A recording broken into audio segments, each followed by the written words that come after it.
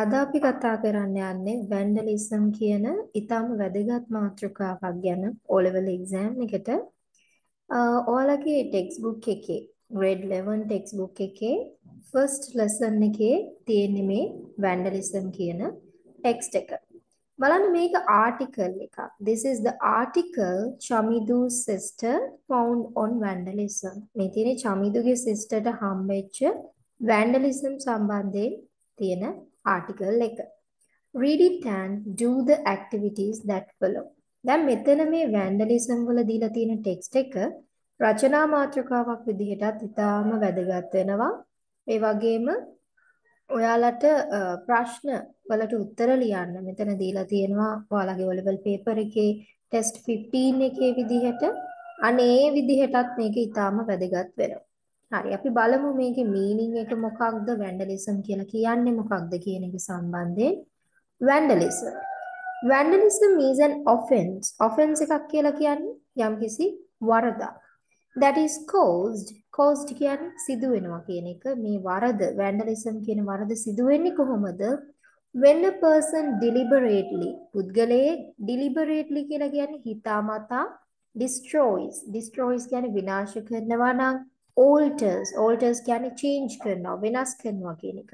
මිනිස්සෙක් හිතාමතා මොන හරි විනාශ කරනවා නම් වෙනස් කරනවා නම් or defaces කියලා කියන්නේ විකෘති කරනවා මතු පිට face එකක් කියන්නේ දැන් මතු පිටක් surface එකක් deface කරනවා කියන්නේ මතු පිටක් විකෘති කරනවා නම් someone else's property කියලා කියන්නේ වෙන කෙනෙකුගේ යම් කිසි කෙනෙක්ගේ property දේපලක් without permission එහෙනම් යම් කිසි කෙනෙක් විනාශ කරනවා නම් වෙන කෙනෙක්ගේ යම් කිසි කෙනෙක්ගේ දේපලක් කොහොමද විනාශ වෙන්න පුළුවන් ආකාර ටික destroy කියන්නේ විනාශ කරනවා alters කියන්නේ change කරනවා වෙනස් කරනවා defaces කියන්නේ අපි විකෘති කරනවා කියන එක. මේ විදිහට කෙනෙක්ගේ දෙයක් අපි විනාශයට පත් කරනවා නම් ඒක තමයි අපි vandalism කියලා කියන්නේ. without permission කියලා කියන්නේ කෙනාගේ අවසරයකින් තොරව.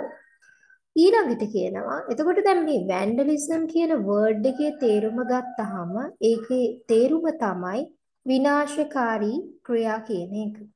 මේ විනාශකාරී ක්‍රියා සිදු කරන අයට අපි කියනවා vandalsලා කියලා. vandalism කියලා කියන්නේ විනාශකාරී ක්‍රියා සිදු කිරීම. It is mostly aimed at public properties such as public transport services, bus stops, parks, road signs and other public places. දැන් මෙතන it කියලා දීලා තියෙනවා. දැන් මුල අපි sentence එකේ කතා කරේ vandalism ගැන නම් ඊළඟට පටන් ගන්න sentence එකේ it කියලා තියෙනවා නම් එය කියලා refer කරන්නේ vandalism වලට තමයි. ඔයාලට ප්‍රශ්නවලදී අහනවා it කියන්නේ මොකක්ද කියන එක. It is mostly මේ බොහෝ විට aimed මේ ඉලක්ක කරගන්නේ මේ විනාශකාරී ක්‍රියා බොහෝ විට ඉලක්ක කරගන්නේ මොනවද? at public property පොදු දේපල. මොන වගේ පොදු දේපලද? such as public transport services පොදු ප්‍රවාහන සේවා, bus stops බස් නැවතුම්පළවල්, parks අපි කියන්නේ උද්‍යාන, ඒ වගේම road signs මාර්ග සංඥා and other public places මේ විදිහට අනිකුත් පොදු ස්ථාන අපි මෙතන කතා නොකරපු පොදු දේවලුත් පොදු ස්ථාන සහ පොදු දේපලත් මේ vandalism වලට විනාශකාරී ක්‍රියාවලට භාජනය වෙනවා. හේතුව තමයි ඒවා පොදුවේ භාවිතා කරන්න මිනිස්සුන්ට දීලා තියෙන ඒවා නිසා මේ පොදු දේපල කියන දේවල් විනාශකාරීත්වයට ලක් වෙනවා වැඩි. It can also occur at individual level. දැන් අපි ඉස්සෙල්ලා කතා කරා caused කියලා. එතනත් සිදු වෙනවා කියලා කියන්නේ මෙතන occur කියලා කියන්නේ සිදු වෙනවා කියන එක. ඒ වගේම also කියන්නේ ඒ වගේම මේක සිදු වෙන්න පුළුවන් at individual level too. තනි පුද්ගල මට්ටමිනුත් මේක සිද්ධ වෙන්න පුළුවන්. ඒ කියන්නේ පොදු දේපලට විතරක් නෙවෙයි. අපි අනුන්ගේ දෙයකට මොන හරි දෙයකට තනිව හානි සිදු කරනවා වෙන්න පුළුවන්. නේ? individual level එකකින් කියලා කියන්නේ තනි පුද්ගල මට්ටමේ such as scratching someone's car. කෙනෙක්ගේ කාර් එකක් සූරනවා වෙන්න පුළුවන්. අපි උදාහරණයක් විදිහට ගත්තොත් කවුරු හරි කෙනෙක් මෙන්න මේ ආකාරයට ඔයාලට පේනවා ඇති ස්ක්‍රීන් එකේ මෙන්න මේ විදිහට අනුන්ගේ කාර් එකක් මතු පිට මේ විදිහට සූරනවා වෙන්න පුළුවන්. ස්ක්‍රැචින් කියන්නේ ඒකයි. ඒකත් අපි ගන්න ඒ කෙනාගේ අවසරයකින් තොරව මේ අනුන්ගේ දෙයක් අපි විනාශයට පත් කරනවා නේ. වෙනසකට ලක් කරනවා, විකෘති කරනවා. ඉතින් මේකත් අපි ගන්න විනාශකාරී ක්‍රියා යටතට, වැන්ඩලිසම් යටතට. ඊට පස්සේ or distorting the information on a person's website. දැන් අපි දන්නවා අද කාලේ ඕන තරම් වෙබ්සයිට්ස් තියෙනවා. ඒ වෙබ්සයිට්ස් වල තියෙනවා එක එක තොරතුරු. මේවා අපිට පුළුවන් කෙනෙක්ට පුළුවන් ඒ අයිතිකාරයාගේ ඒ වුණගේ වෙබ්සයිට් එකට හොරෙන් ලොග් වෙලා හැකර්ස්ලා වගේ ලොග් වෙලා ඩිස්ටෝට් කරන්න. ඩිස්ටෝට් කරනවා කියලා කියන්නේ මොකද්ද?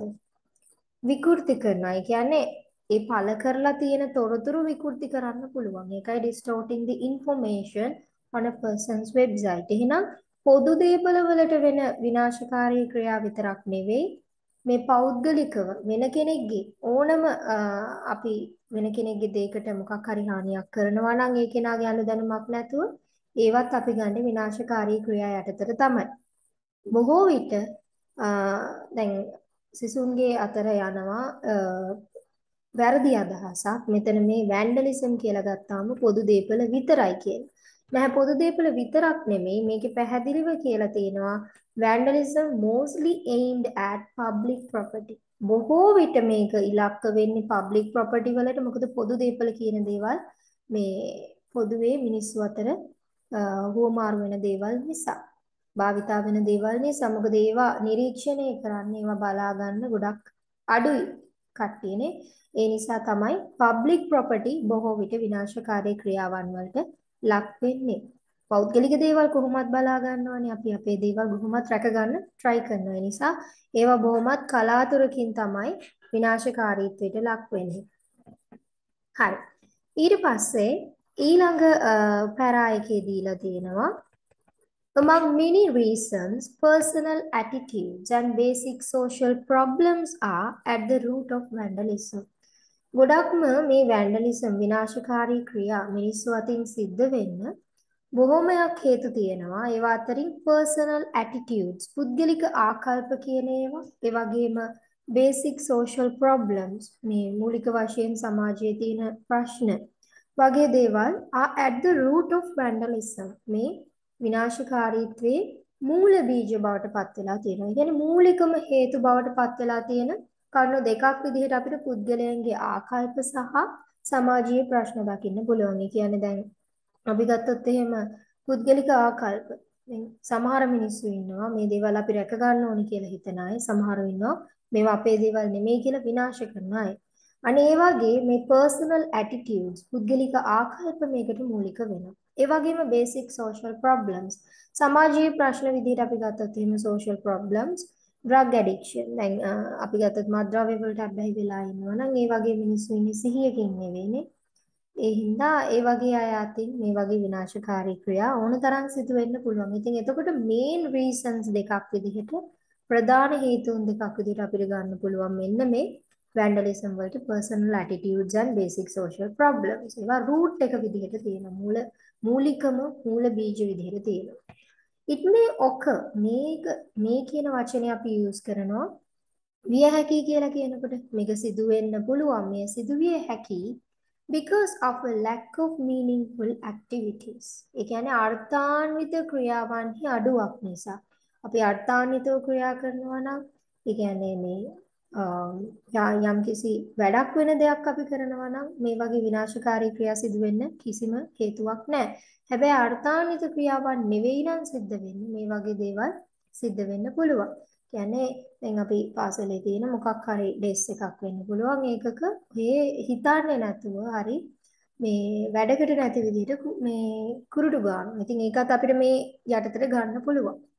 එතකොට ඊළඟට කියනවා disciplinary problems විනයාශ්‍රිත ගැටලු හින්දාත් මේ වගේ විනාශකාරී ක්‍රියා සිදු වෙන්න පුළුවන්. and negative feelings ඒ වගේම ඍණාත්මක ආකල්ප තියෙන්න පුළුවන් such as මොන වගේද? revenge කියන්නේ පලි ගැනීම. boredom කියලා කියන්නේ අපි පීඩාකාරී බව, anger තරහ, frustration කලකිරීම. මෙන්න මේ වගේ හැඟීම්, මේ වගේ negative feelings කාගේ හරි හිතේ තියෙනවා නම් එතකොට ඒ කෙනා ඉන්නේ යා මේ ලෝකෙ නෙමෙයි ඇත්තටම නේද? ඒ අය අතින් මේ වගේ දේවල් සිද්ධ වෙන්න පුළුවන්. එයාලා හිතලා නොකරන්න පුළුවන්. නමුත් ඒ අය ඉන්න feeling එක අනුව මේ වගේ දේවල් සිද්ධ වෙන්න පුළුවන්. It can be the result of peer group pressure. මොකද්ද මේ peer group pressure කියන්නේ? peersලා කියලා කියන්නේ සෙසු අයනේ. එතකොට මේ සමවයස් කණ්ඩායම් වල දැන් අපි ගත්තොත් 10 වසර 11 වසර වගේ එක වයස් කණ්ඩායමක ළමයි සෙට් එකක් ගත්තොත් එහෙම ඒ අය අතර එකම දේ කරන්න අනික් අය කරන දේ කරන්න වගේ ප්‍රෙෂර් එකක් පොඩි පීඩනයක් තියෙන්න පුළුවන්. ඒ වගේ අනික් අය කරපු නිසා මේක කරා කියන අර්ථයෙන් peer group pressure එක නිසා මේ වගේ දේවල් වෙන්න පුළුවන්. දැන් මේ image එකේ වාට පේනවා මේ walls වල මේ වගේ paintings අපිට දැක ගන්න ලැබෙනවා. ඉතින් මේ වගේ ස්කෝලවලත් අපිට දකින්න ලැබෙනවා. අනික් ළමයි කරන නිසා ඒ group එකේ තියෙන pressure එක නිසා අනික් අය කරනවා වෙන්න පුළුවන්. ඒ වගේම playfulness සෙල්ලක්කාරකම නැත්නම් ඒ වගේ දේවල් නිසා වෙන්න පුළුවන්. curiosity අපි curiosity කියලා කියනවා. කුතුහලය. නම් කිසි කෙනෙක්ට මේක කරොත් මොකක් වෙයිද කියන කුතුහලය තියෙනවා. මේ වගේ හේතු නිසා මේ වගේ දේවල් අත්හදා බලන්න යන්න පුළුවන්. and pleasure too. ඒ වගේම සමහරු විනෝදයටත් මේ වගේ විනාශකාරී ක්‍රියාවන් සිදු කරනවා. although most vandals ඔන්න vandals කියන වචනේ ඇවිල්ලා තියෙනවා. දැන් vandalism කිව්වහම vandal කියන වචනෙට අගට එකතු වෙලා තියෙනවා suffix එකක්. නේද? එතකොට vandalism කිව්වහම විනාශකාරී ක්‍රියාවන් නේද? එතකොට මෙතන vandalsලා කියලා කියන්නේ මේ විනාශකාරී ක්‍රියාවන් සිදු කරන අය. Although most vandals do not have a clear motive. clear motive එකක් කියලා කියන්නේ clear reason එකක් කියන එක. බොහෝමයක් මේ විනාශකාරී ක්‍රියා සිදු කරන අයට නැහැයිලු clear reason එකක්. පැහැදිලි හේතුවක් මේ දේවල් වලට for their acts. ඔවුන් මේ සිදු කරන විනාශකාරී ක්‍රියාවන් වලට. And may consider it as a simple act. ඒ වගේම ඔවුන් හිතන්න පුළුවන් මේක ඉතාම සරල ක්‍රියාවක් විදිහට of fun or art. එයාලා විනෝදයට හරි කලාවකට හරි කරන මේ සරල දෙයක් විදිහට හිතන්න පුළුවන්. දැන් ඉස්කෝලේ ඩෙස් වල අඳින එක ඔයාලා ඒක ආර්ට් එකක් විදිහට හිතන්න පුළුවන්. ෆන් එකක් විදිහට හිතන්න පුළුවන්. මේ විදිහට හිතන්න පුළුවන්. නමුත් ඒක යන්නේ vandalism ගණයට. However, it's a punishable crime. කෙසේ නමුත් මේක punishable කියලා කියන්නේ punish කරනවා කියන්නේ දඬුවම් දෙනවටනේ. එතකොට දඬුවම් ලබා දිය හැකි. able කියන suffix එක add වෙලා තියෙනවා. punishable කියන්නේ දඬුවම් ලබා දිය හැකි. crime එකක් කියලා කියන්නේ අපරාධයක්. එහෙනම් කොච්චර මේක අපි සරලයි කියලා හිතුවත් මේක vandalism ගණයට එනවා. ඒ නිසා මේක දඬුවම් ලබා දිය හැකි අපරාධයක් වෙනවා with imprisonment. මේකට දඬුවම් වශයෙන් දෙන්න පුළුවන්. imprisonment කියලා කියන්නේ සිර දඬුවම. ඒ වගේම monetary fines කියලා කියන්නේ මූල්‍යමය දඩ. or both as laws exist in a country. නැත්නම් මේ දෙකම දෙන්න පුළුවන් both කියලා කියන්නේ දෙවර්ගෙම සිර දඬුවම් සහ මූල්‍යමය දඩ දෙකම නියම කරන්න පුළුවන්. නැත්නම් as laws exist in a country. exist කියන්නේ පවතිනවා කියන එක. රටක නීතිය පවතින ආකාරයට මෙන්න මේ එක දඬුවමක් හෝ මේ දඬුවම් දෙවර්ගෙම හම්බ වෙනවා කියලා කියනවා. to prevent vandalism. prevent කරගන්නවා කියන්නේ වළක්ව ගන්නවා. මේ vandalism විනාශකාරී ක්‍රියා සිදුවෙන එක වළක්වා ගැනීම සඳහා. Certain effects of vandalism are considered insignificant while others are considered extremely severe. Certain effects කියලා කියන්නේ බලපෑම්. එතකොට ඔයාලට පේනවා ඇති මෙතන words දෙකක් තියෙනවා. මෙන්න මේ effects කියන word එක සහ මෙන්න මෙතන තියෙනවා effects කියලා. මේ words දෙකේ තියෙන වෙනස හඳුනා ගන්න ඕනේ word class එක. effects කියලා කියන්නේ බලපෑම්. ඒ කියන්නේ එක නාම පදයක් noun එකක්. effects කියලා කියන්නේ verb එකක්. ඒක ක්‍රියාපදයක් බලපානවා කියන එක. එහෙනම් certain effects සමහරක් බලපෑම් මේ vandalism වල of vandalism are considered insignificant. සුවිශේෂී නෑ. ඒ කියන්නේ සමහරක් මේ vandalism වල තියෙන බලපෑම් අපි වැදගත් නොවන විදිහට සලකනවා. insignificant විදිහට. While ඒ අතරතුර others are considered extremely severe.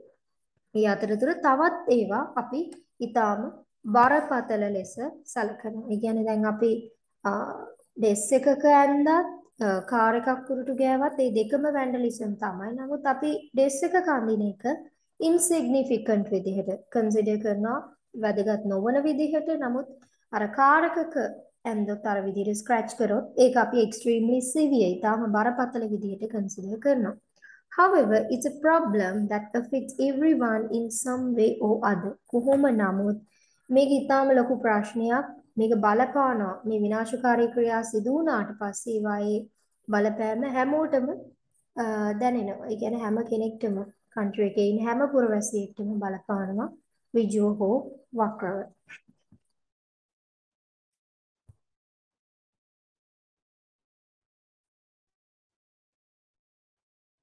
ඊළඟට it can affect one's family. අපි කියවා affect කියන්නේ verb එකක් බලපානවා කියන එක. මේ බලපාන්න පුළුවන් one's family කෙනෙක්ගේ යහල් මේ පවුලට, ඒ වගේම යහළුවන්ට, friends and the community. ඒ වගේම මේ ඉන්න එයා ඉන්න ප්‍රජාව නැත්නම් සමාජයට බලපාන්න පුළුවන්. When facilities such as public transport services, parks and public restrooms are vandalized.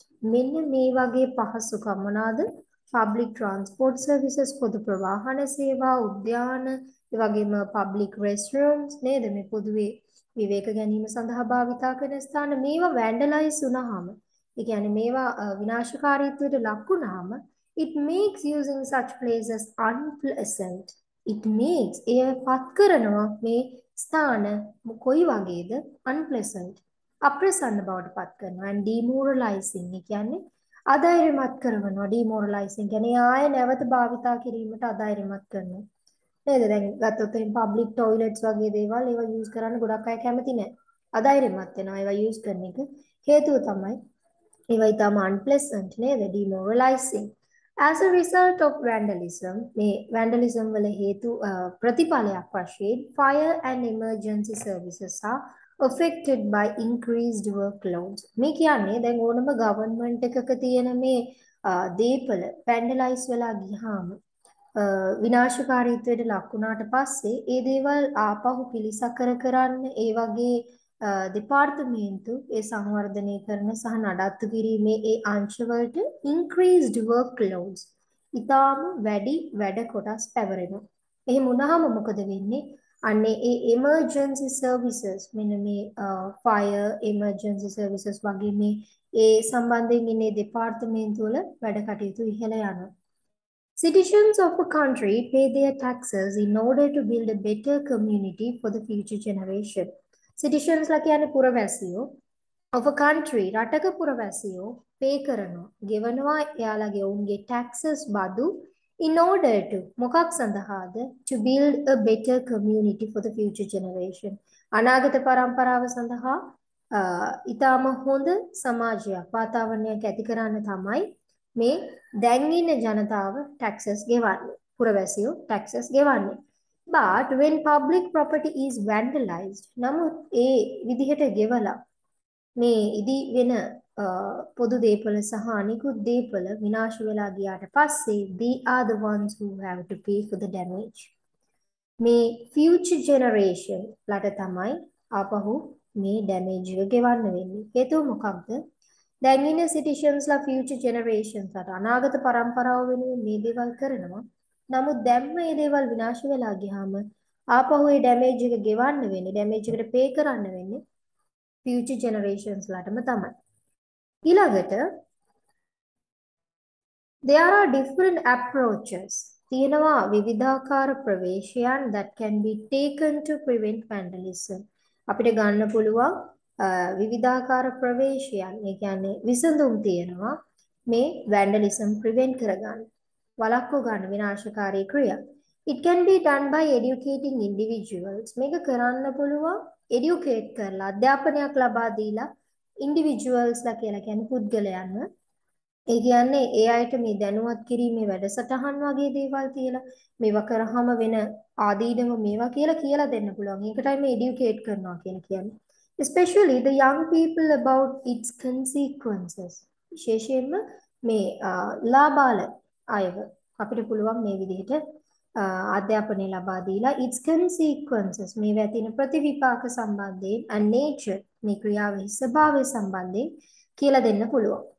Another way to prevent vandalism is to use property design such as ceramic tiles on walls. අපිට තව ක්‍රමයක් තියෙනවා මේ vandalism prevent කරගන්න to use property designs. ඒ කියන්නේ මේ ගොඩනැගිලි එහෙම ඉදි කරනකොට අපිට use කරන්න පුළුවන් එක එක ආකාර such as ceramic tiles on walls. බිත්තිවල දැන් පොදු ස්ථානවල වගේ නම් බිත්තිවල අපිට tiles අල්ලන්න පුළුවන් which are easy to clean. එතකොට ඒවා අර මිනිස්සුන්ට අපිරිසිදු කරන්න බෑ. මොකද අපිරිසිදු වුණත් ලේසියෙන් අපිට ටයිල් එකක් නිසා හොදලා අරින්න පුළුවන්. which are easy to clean. In addition, ඒ වගේම ඊට අමතරව rough textured surfaces අපිට පුළුවන් රළු මතු පිටවල් තියෙන විදිහට බිත්ති හදන්න. where scrolling with graffiti is impossible. ස්ක්‍රෝලින් කියලා කියන්නේ කුරුටු ගානකට, ග්‍රැෆිටි කියන්නේ කුරුටු අඳින කුරුටු වලට මේ විදිහට ස්ක්‍රෝල් කරන්න බැරි විදිහේ කුරුටු ගාන්න බැරි විදිහේ impossible කියන්නේ නොහැකි වන ආකාරයට පුළුවන් rough textured surfaces රළු මතු පිටවල් තියෙන විදිහට මේවා ඉදි කරන්න. Reduce vandalistic behavior in public places. ඒ වගේ වුණාම මොකද වෙන්නේ? ඒවා reduce කරන අඩු කරනවා vandalistic behavior එක මේ විනාශකාරී හැසිරීම් behaviors can හැසිරීම් in public places පොදු ස්ථානවල. ඊළඟට an essential approach to reducing vandalism is to monitor the condition of a property regularly. තව අත්‍යවශ්‍ය ප්‍රවේශයක් අපිට ගන්න පුළුවන් to reducing vandalism මේ විනාශකාරී ක්‍රියා අඩු කරගන්න is to monitor the condition of a property regularly. regularly කියලා කියන්නේ නිතිපතා අපිට පුළුවන් monitor කරන්න, නිරීක්ෂණය කරන්න මේ properties වල තත්ත්වය, condition එක. මේවා මොකද වෙලා තියෙන්නේ සතියට වරක් හරි අපිට මේවා monitor කරන්න පුළුවන් නම් මේවට වෙලා තියෙන විනාශය බලන්න පුළුවන්, ඒවා පිළිසකර කරන්න පුළුවන්. නැත්නම් ඒ විනාශය වෙන ආකාරය නවත්තන්න අපිට එක්ක නැත්නම් බෝඩ්ස් වගේ දේවල් එතන ගහන්න පුළුවන්, නැත්නම් security කෙනෙක් දාන්න පුළුවන්. ඒ වගේ දේවල් කරලා මේ විදිහට මොනිටර් කරොත්, නිරීක්ෂණය කරොත් නිතිපතා regularly අපිට මේක අඩු කරගන්න පුළුවන් කියලා කියනවා. ඒ තව එක ක්‍රමයක්. Studies reveal that reveal කරනවා කියන්නේ හෙලි කරනවා කියන එක. Studies කියන්නේ එක අධ්‍යයන හෙලි කරනවලු that vandalism carried out by individuals of all ages increases when people think they are left out from the society or community.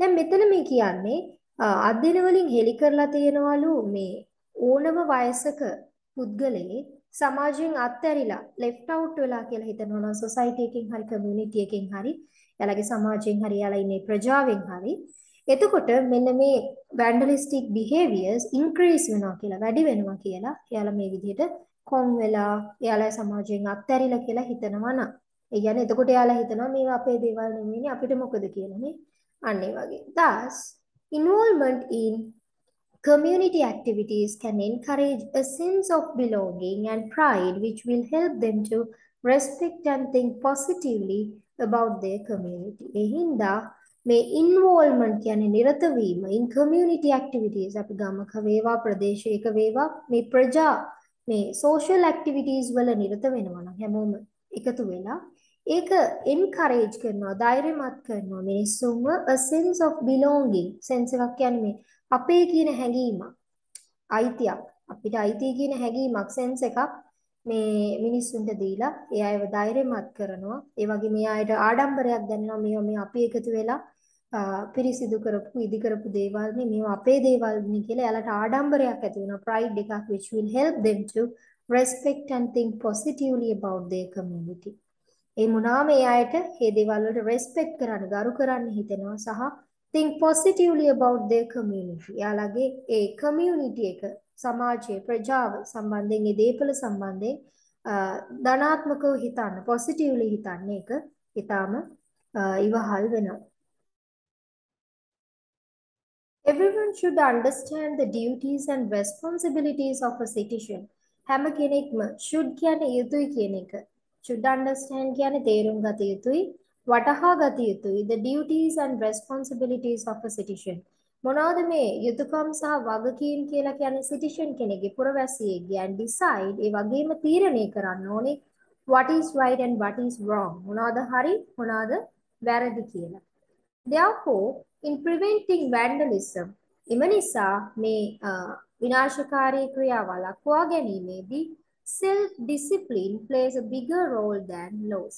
මේ ස්වයං විනය කියන එක ඊටාම ලොකු කාර්යභාරයක් bigger role එකක් play කරනවා ඉටු කරනවා than laws. දැන් කියන්නේ වඩා කියන එක නීතිවලට වඩා කොච්චර නීති දැම්මත් ස්වයං විනය තියෙන පුද්ගලයා ඒ නීති රකින්න. ස්වයං විනයක් නැති කෙනා කොච්චර නීති තිබ්බත් ඒ වැරදි කරනවා. ඒකයි කියන්නේ self discipline එක තමයි වැදගත්ම කාර්යභාරයක් ඉටු කරන්නේ. ස්වයං විනය කියන එක තමයි වැදගත්ම කාර්යභාරයක් ඉටු කරගන්නේ රටක නීතියට වඩා කියලා.